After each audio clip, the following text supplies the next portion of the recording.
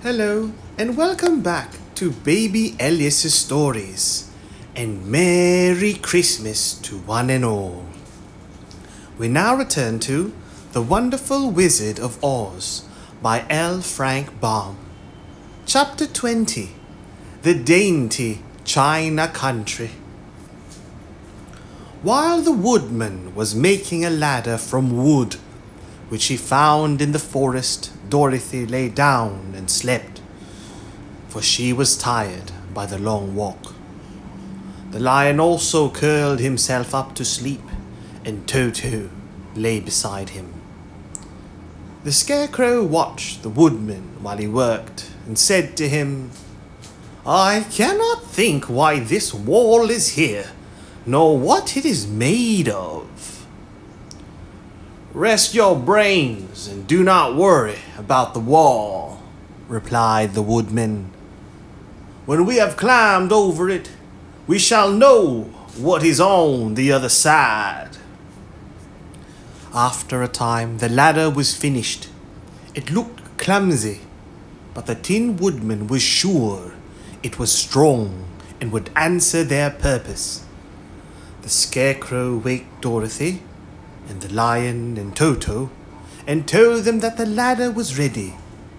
The Scarecrow climbed up the ladder first, but he was so awkward that Dorothy had to follow close behind and keep him from falling off. When he got his head over the top of the wall, the Scarecrow said, "Oh my!" "Go on," exclaimed Dorothy. So the Scarecrow climbed further up and sat down on the top of the wall, and Dorothy put her head over and cried, "Oh my!" just as the Scarecrow had done. Then Toto came up and immediately began to bark, "Ow, ow, ow!" But Dorothy made him be still. The lion climbed the ladder next, and the Tin Woodman came last. But both of them cried, "Oh my!" as soon as they looked over the wall. When they were all sitting in a row on top of the wall, they looked down and saw a strange sight. Before them was a great stretch of country, having a floor as smooth and shining and white as the bottom of a big platter. Scattered around were many houses made entirely of china and painted in the brightest colors.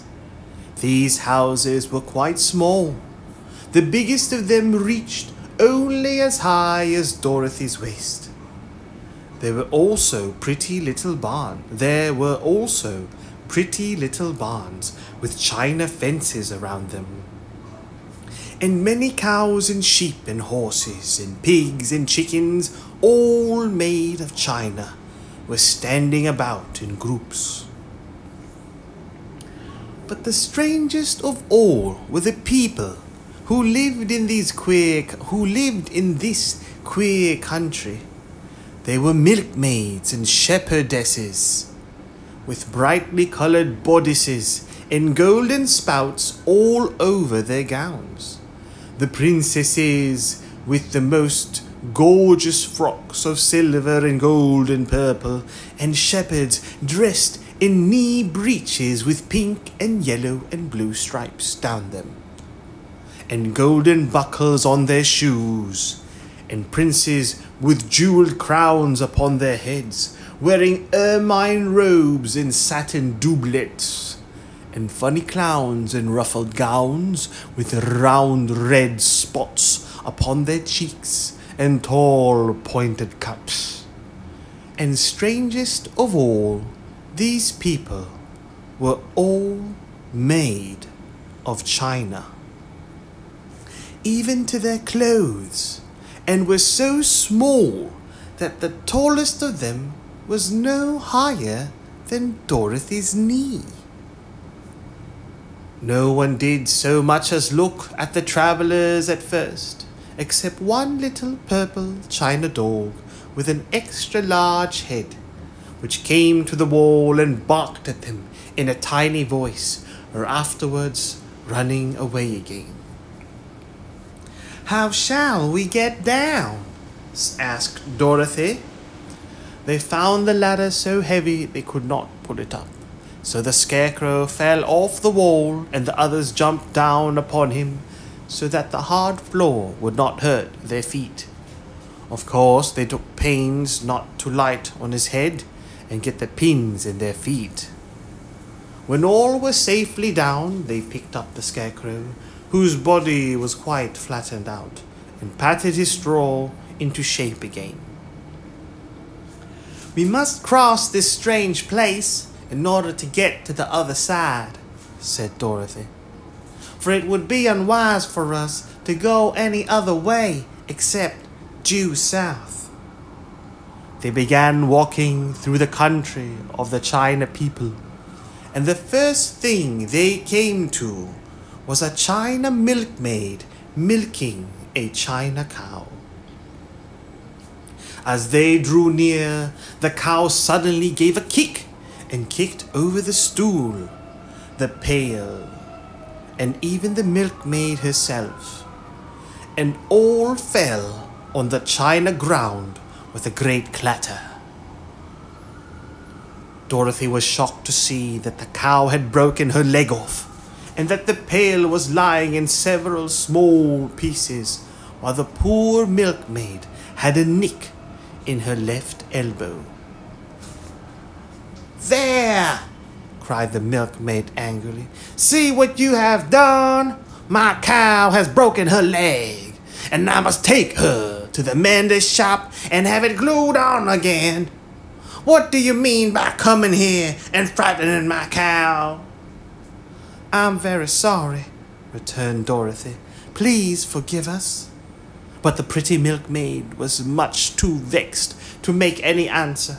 She picked up the legs sulkily and led her cow away, the poor animal limping on 3 legs. As she left them, the milkmaid cast many reproachful glances over her shoulder at the clumsy strangers, holding her nicked elbow close to her side. Dorothy was quite grieved at this mishap. "We must be very careful here," said the kind-hearted woodman, "or we may hurt these pretty little people, so they will never get over it." A little further on, Dorothy met a most beautiful dressed young princess, who stopped short as she saw the strangers and started to run away. Dorothy wanted to see more of the princess, so she ran after her, but the China girl cried out, "Don't chase me! Don't chase me!"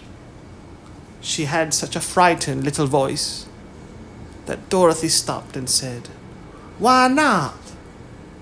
"Because," answered the princess, almost stopping a safe distance away, "if I run, I may fall down and break myself." "But could you not be mended?" asked the girl. "Oh, yes, but one is never so pretty after being mended, you know," replied the princess. "I suppose not," said Dorothy. "Now there is Mr. Joker, one of our clowns," continued the China lady, "who is always trying to stand upon his head. He has broken himself so often that he is mended in 100 places, and doesn't look at all pretty. Here he comes now, so you can see for yourself." Indeed, a jolly little clown came walking toward them, and Dorothy could see that in spite of his pretty clothes of red and yellow and green, he was completely covered with cracks, running every which way and showing plainly that he had been mended in many places. The clown put his hands in his pockets, and after puffing out his cheeks and nodding his head at them saucily, he said, "My lady fair, why do you stare at poor old Mr. Joker? You're quite as stiff and prim as if you'd eaten up a poker." Be quiet, sir, said the princess. Can't you see these are strangers, and you should be treated with respect? Well, that's respect, I expect, declared the clown, and immediately stood upon his head. Don't mind Mr. Joker, said the princess to Dorothy. He is considerably cracked in the head, and that makes him foolish. Oh, I don't mind him a bit, said Dorothy. But you are so beautiful, she continued, that I am sure I could love you dearly. Won't you let me carry you back to Kansas and stand you on Aunt Em's mantle? I could carry you in my basket.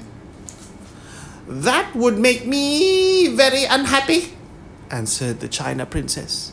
You see, here in our country, we live contentedly and can talk and move around as we please. But whenever any of us are taken away, our joints at once stiffen, and we can only stand straight and look pretty. Of course, that is all that is expected of us when we are on mantels and cabinets and drawing room tables.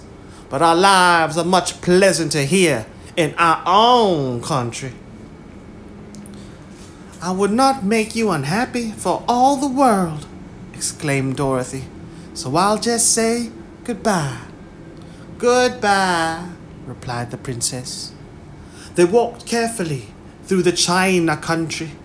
The little animals and all the people scampered out of their way, fearing the strangers would break them, and after an hour or so, the travelers reached the other side of the country and came to another China wall. It was not so high at first, however, and by standing upon the lion's back, they all managed to scramble to the top. Then the lion gathered his legs under him and jumped on the wall. But just as he jumped, he upset a china church with his tail and smashed it all to pieces. That was too bad, said Dorothy. But really, I think we were lucky in not doing these little people more harm than breaking a cow's leg in a church. They are all so brittle. They are indeed, said the Scarecrow, and I am thankful. I am made of straw and cannot be easily damaged. There are worse things in the world than being a scarecrow.